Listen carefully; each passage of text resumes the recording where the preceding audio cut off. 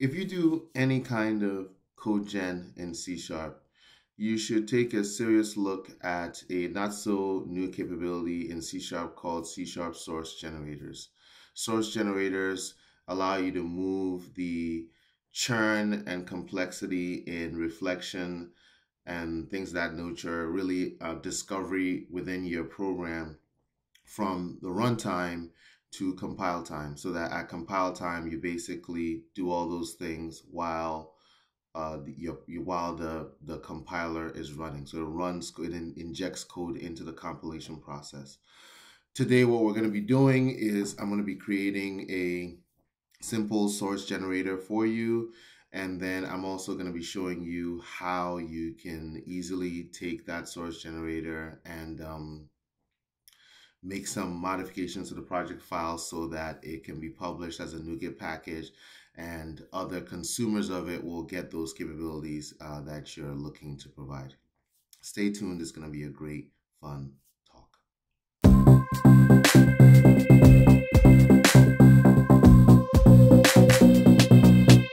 So at the time of this recording, all generators have to be .NET Standard 2.0 class libraries.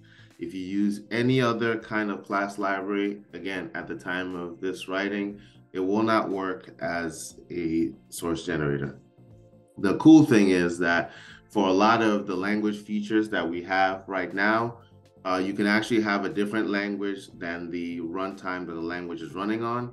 So you're still able to gain the benefits of new language features. So let's go ahead and let's create a new, and I'll show you how to do that in a second. Let's go ahead and let's create a new one.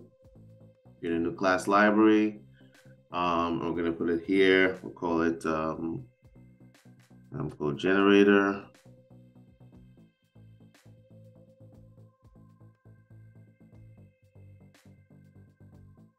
And we're going to switch this again to .NET Standard 2.0 because that's the only thing that will work with generators. Anything else will not work. Okay, so we're all set with that. And then what we want to do so we can use new language features, even though we are on .NET Standard, is we're going to open up the project file, and then we're just going to add a lang version, and then we will say 11.0. That'll give us the latest version of C Sharp. That gives us things like file scoping and all kinds of cool things that you get in the new C Sharp language features.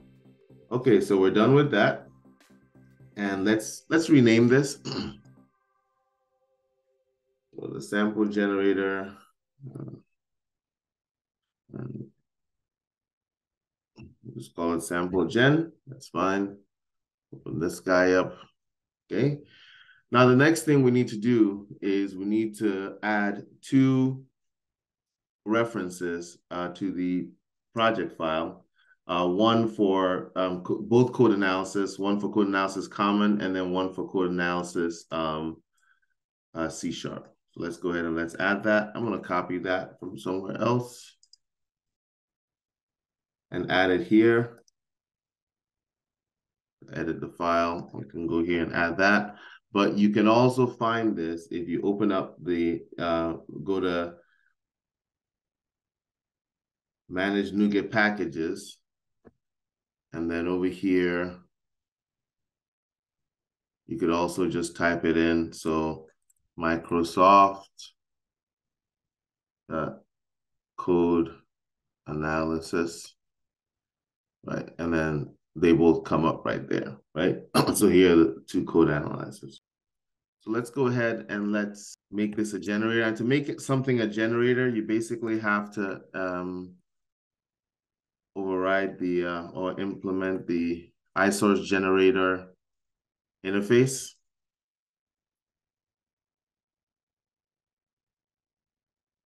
To add the appropriate types there. Okay, and then once you do that, there's two methods that you're gonna have to actually create implementations for. So I'll just go the Visual Studio way. And there you have it. And then the other thing you have to do to make something a generator is that you have to have it implement the code generator attribute. So generator attribute, okay. And that's it. You're all said and done. This is officially a generator now. So when this generator runs, it's first going to call initialize, and then at some point, it's going to actually call execute. So let's override these because at this point, it's going to crash. The build will crash when you actually try to implement it. So in this initialize, let's go ahead and let's just show what directory this is scoped to.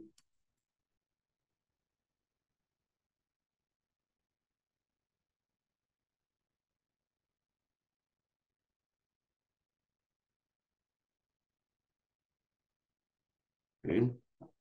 And then we will just write it to a file somewhere.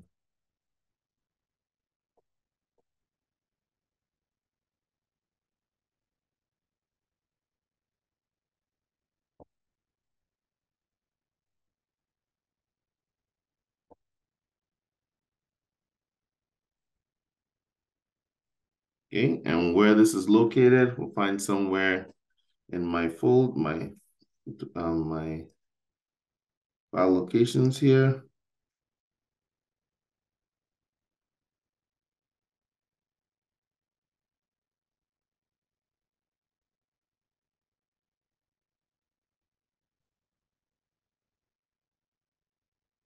So we'll just put it right there.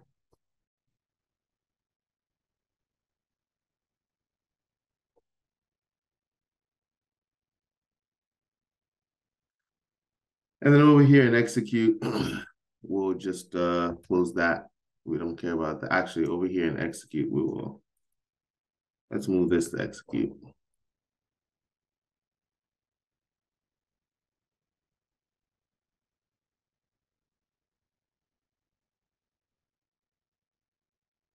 And this we will call.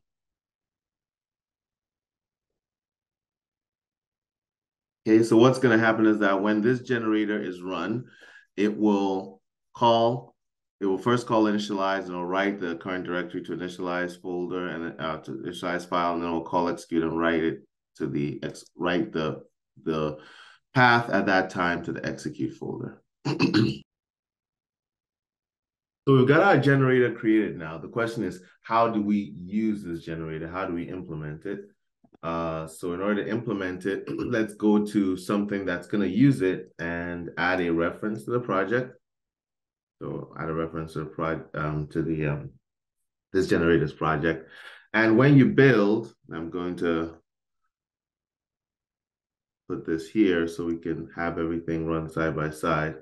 But when you build here, you'll notice that nothing will be created. Right? Well, why is nothing being created? Well, this has not been fully turned into a generator. If I go here and I look in my analyzers, I don't see it listed here. And of course, when we say source generators, they use this analyzer framework to operate. So if it's not showing up as an analyzer, then you know it's not it's not being seen as such. So let's go ahead and let's open up the project file, and you can see that there's this project reference which says you should connect to it. So next thing we need to say is we need to add this output.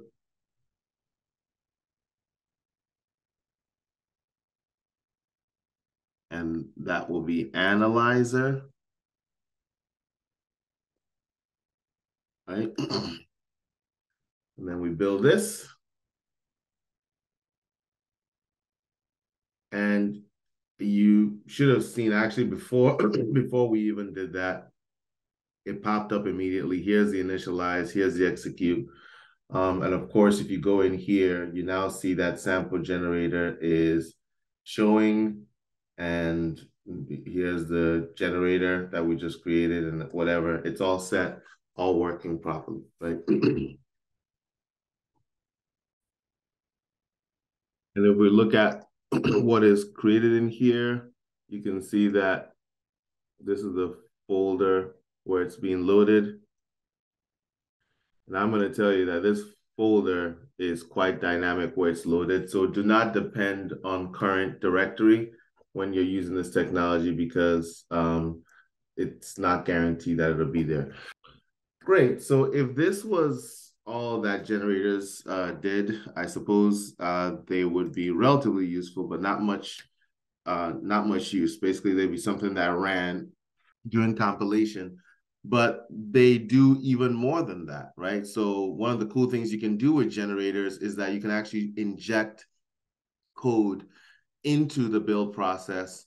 So in this case, let's go ahead and let's add some code that will be injected into the overall build, and then we'd be able to call it from the actual calling program. So,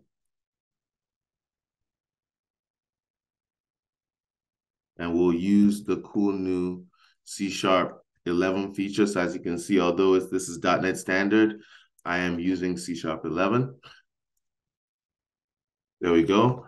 So how do we inject this into the overall code base? Well, you can do it during this execute process, right? So now, well, let's get rid of this or leave it alone, actually. Let's just go down, right?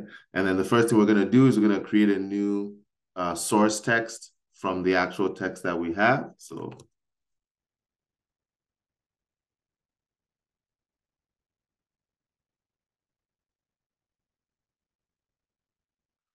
and then we're going to say code here, and then we're going to just use ASCII for now. And so that's going to load up this code here as source text. And then we're just going to add that to the context.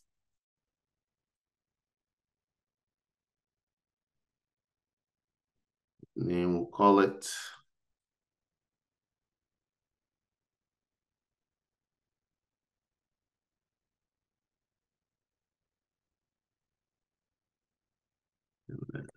source. And that's basically it. Everything is done. This is actually done working. I can actually go in here and type my test, what I call it, my test class. Do thing and give this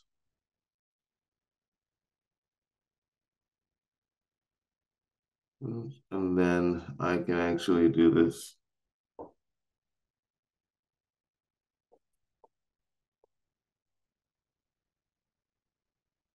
Clean it up just a bit, and then let's run this build. So you'll notice something strange here. You'll notice that over here, it's saying the build has succeeded, but the IDE actually is showing failure. Well, the IDE is not correct in this case, and this was supposed to have been resolved, but it still sort of like doesn't quite catch it. But if I click over here, you'll notice that that's working just fine. And it says something has been done 1 time, right? And there's no issue there. Again, we're brought to you by just simply likes and subscribe. So if you like what we're doing, then please subscribe so we can keep bringing you content. And as always, happy coding and have a blessed day.